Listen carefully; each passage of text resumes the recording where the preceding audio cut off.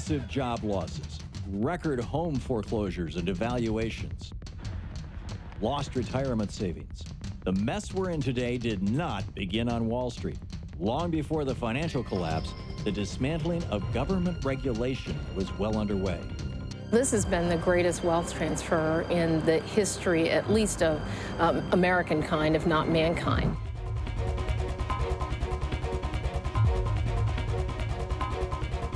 This is class warfare.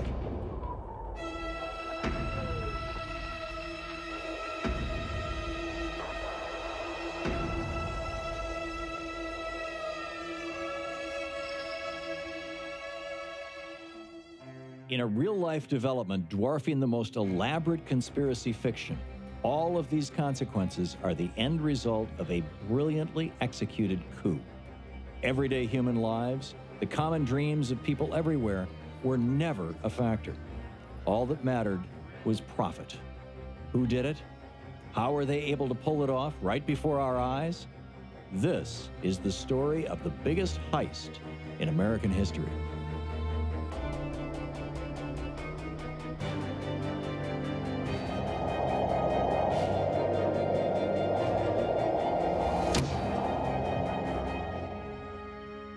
See, my grandmother was born into the world of boom and bust, as it had been from 1794 until the Great Depression. Once upon a time, we knew in this country we had a Great Depression, and we had a stock market crash in 1929, followed by several years of 25% unemployment, of corporations declaring bankruptcy, of people in the streets on breadlines. I pledge myself to a new deal for the American people. In the depths of the Great Depression, President Roosevelt's New Deal put millions back to work, provided unemployment insurance, created Social Security, and made it easier for workers to join unions and bargain collectively. What FDR and that government had the balls to do was enact legislation that really took command of the Wall Street environment and said, you know what, you can't speculate with other people's money. Coming out of the Great Depression, just 3 laws fundamentally altered the course of America's history. The first one, FDIC insurance, make it safe to put money in banks. The second one, Glass-Steagall, try to separate the risk-taking on Wall Street from your local community bank. And the third one, SEC regulations, provide some cops to watch the robbers. Out of that, what we got was 50 years of economic peace. No financial panics, no meltdowns. And during that 50 years, we built a strong and prosperous middle class in America. The New Deal established that ordinary people had the right to protect themselves against corporate abuse. The early 70s expanded those safeguards with the creation of agencies like the Occupational Safety and Health Administration, whose mission was to protect workers.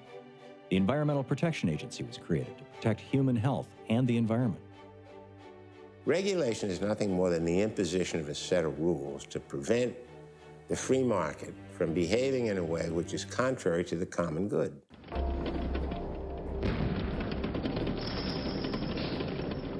A decision was reached by corporate America that working with unions, working with government to improve the standard of living for all people was not the right thing to do. In 1971, corporate leaders began to orchestrate a detailed battle plan to eliminate any government policies that might stand between them and profits. The plan was laid out in an influential memo called Attack on American Free Enterprise System.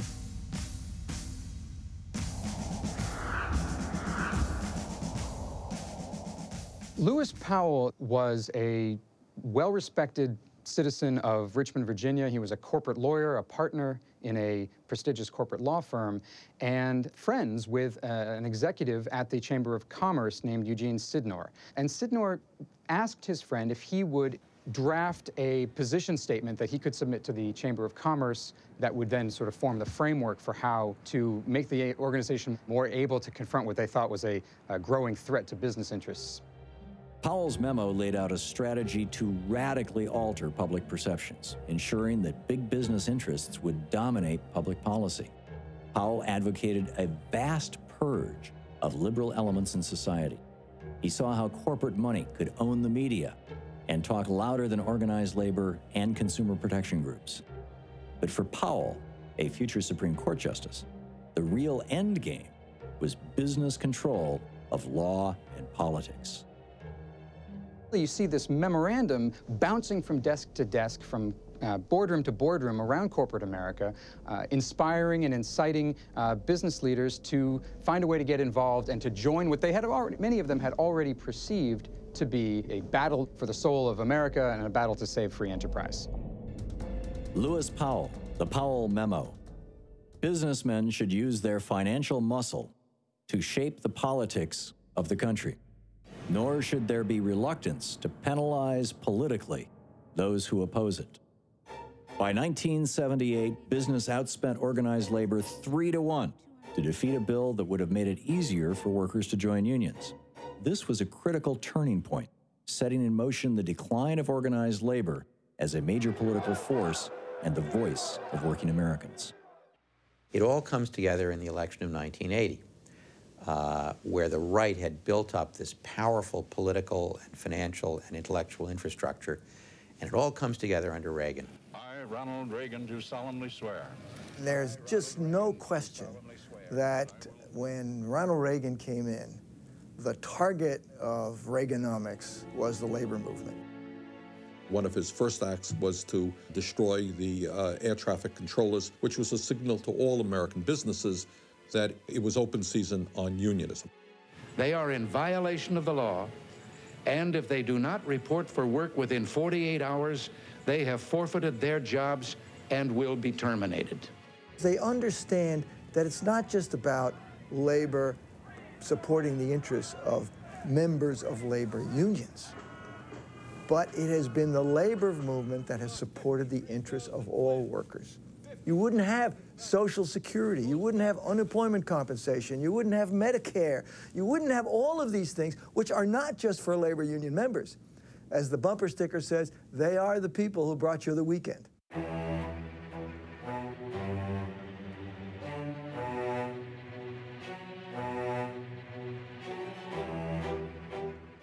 He was able to pull off an ideological counter-revolution, and by the time he was over, most of the New Deal had been dismantled.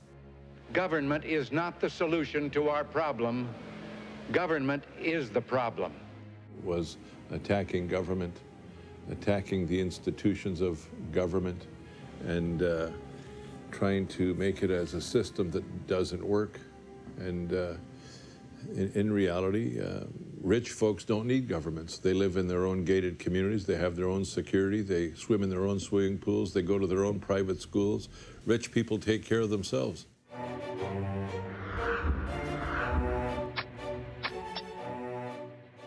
While Reagan was breaking unions and demolishing regulations, he also convinced Congress in 1981 to pass his Economic Recovery Tax Act, cutting the top tax brackets by nearly 1/3, but raising taxes on the middle class.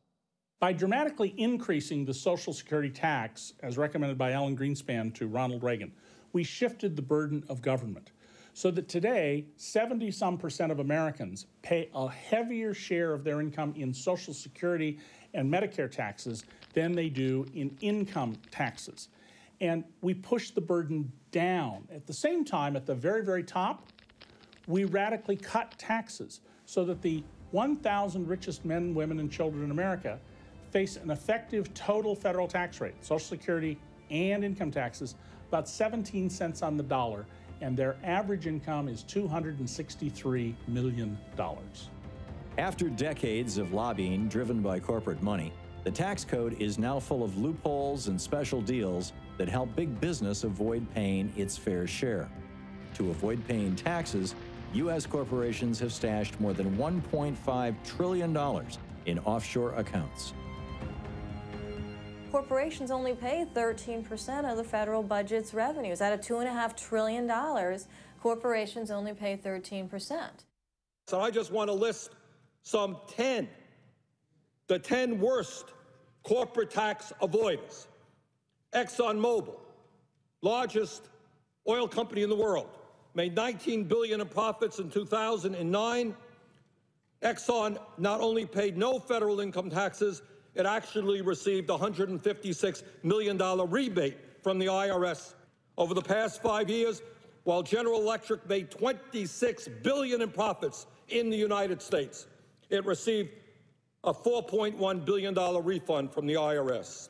So if you're working stiff, you're making $30,000, $40,000 a year, you're paying taxes, but if you're Chevron and you made $10 billion in profits in 2009, you don't have to pay any taxes. You get a $19 million refund.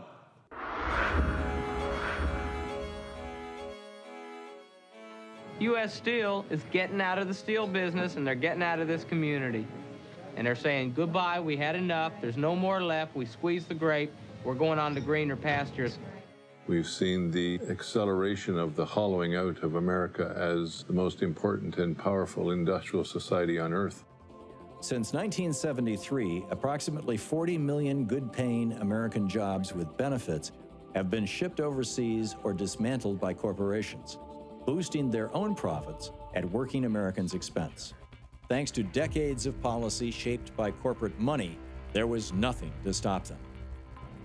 Offshoring of employment has been with us for a very long time, but has mostly been restricted to manufacturing. The new wrinkle is offshoring of services.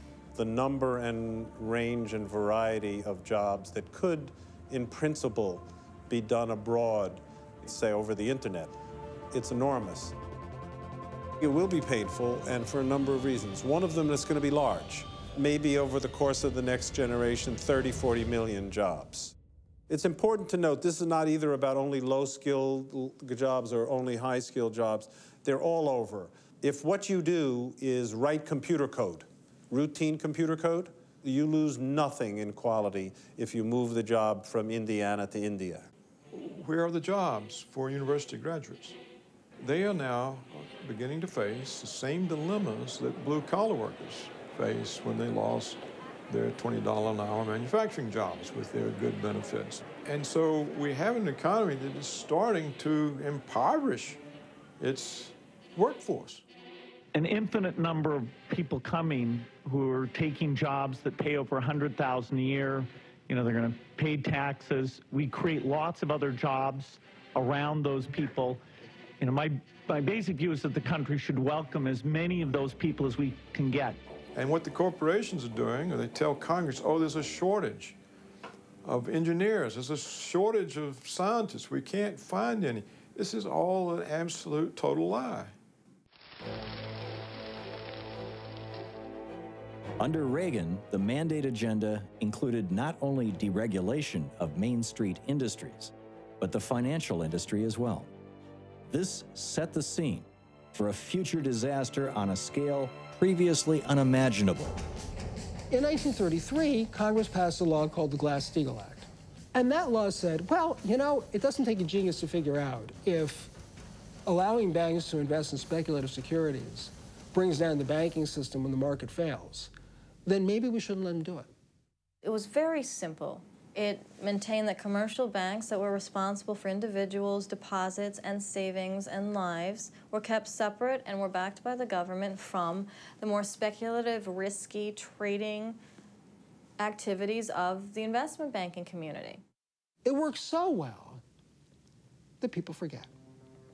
And in 1999, a genius by the name of Phil Gramm, aided by a brilliant president named Bill Clinton who signed the bill, and pushed by a free market ideology that had been peddled to the United States people since the day Ronald Reagan was elected, said, we don't need Glass-Steagall anymore, we haven't had bank panics.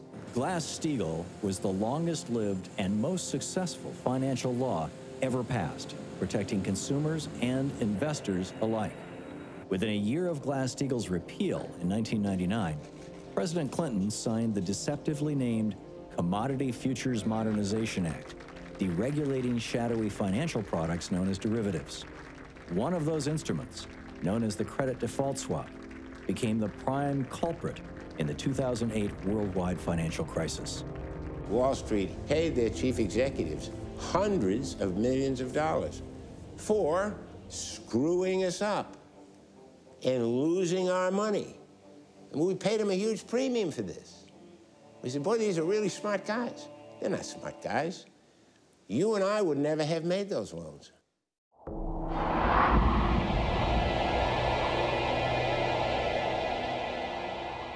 What we've seen over the last 30 years is a deliberate transfer of wealth from middle class and the poor to the very wealthiest people in our country.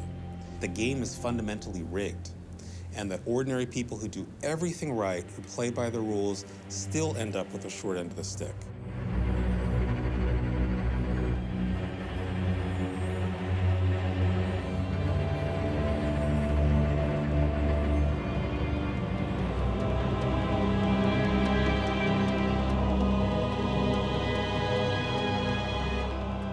I don't think people have a good understanding of how low incomes are in America from work.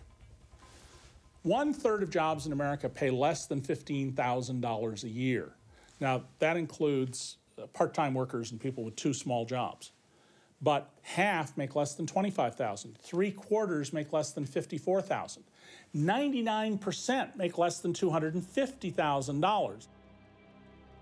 In reality, working Americans have been pushed to rely on credit to make up for the lack of growth in wages, even as corporate profits skyrocketed. Wages have stagnated since 1973, despite increased worker productivity. Instead, the benefits of Americans' hard work have gone to executives and shareholders.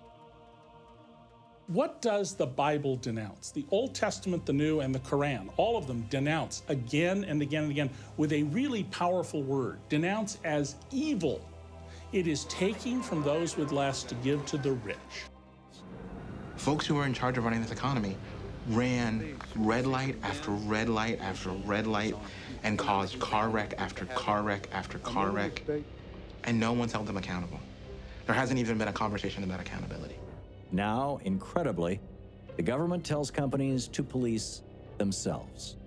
The Justice Department's current position is that a company can escape criminal prosecution if they just promise to change their behavior. You would think that Congress should say, who caused it? Who are we going to hold accountable? Are people going to jail? Where's the prosecution? You would think that would have happened, right? Hasn't happened. As of 2011, not one corporate CEO, bank executive, or politician has been criminally prosecuted for crimes leading to the economic meltdown of 2008. If you really did the investigation, the Democrats would not be able to simply say, oh, it was that George W. Bush, it was him. Well, you know what? It was a lot of Bush. But I'm afraid the Republicans would be able to say, sorry, not just us. Take a look at Robert Rubin, Secretary of Treasury under Bill Clinton, and all of the Rubin guys. They were working with Alan Greenspan. They were working with Phil Gramm to deregulate all of this stuff. So you got true bipartisanship. Everybody wants bipartisanship. You got it. We didn't actually clean up Wall Street.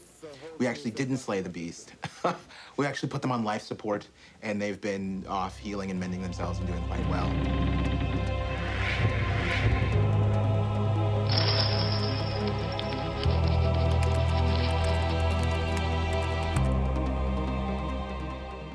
Everybody was shocked by Hurricane Katrina and by these images of poor African Americans and other people abandoned, stuck on rooftops, waving American flags for 2, 3, 4 days, holding babies, without a drop of water, without the U.S. government, the richest country in the world, being able to get them a scrap of food after 3, 4, 5 days.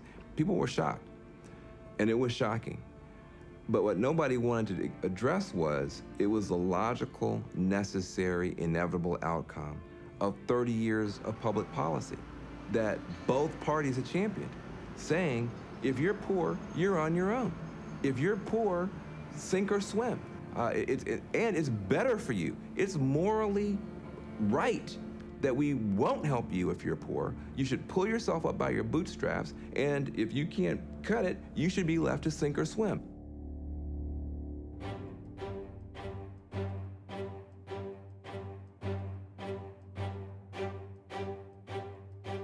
There are only two kinds of power in America. There's organized money, and there's organized people.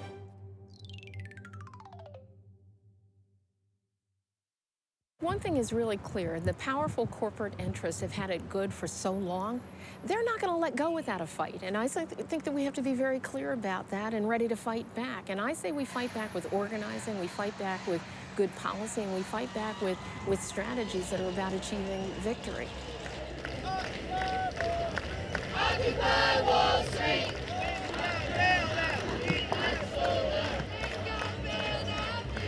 People are beginning to experiment with, challenging in a populist way, challenging the bailouts, challenging the huge payouts. These are beginning signs that people are waking up slowly. And I call it evolutionary reconstruction, building from the bottom, challenging at the top, aware, I think, and this is critical, that this is not just an election, this is not, quote, a revolution, this is a long-term rebuilding of the entire basis of a system. And that's a hard thing for people to grasp, that that might be where we're at. Let's never surrender. Let's never surrender.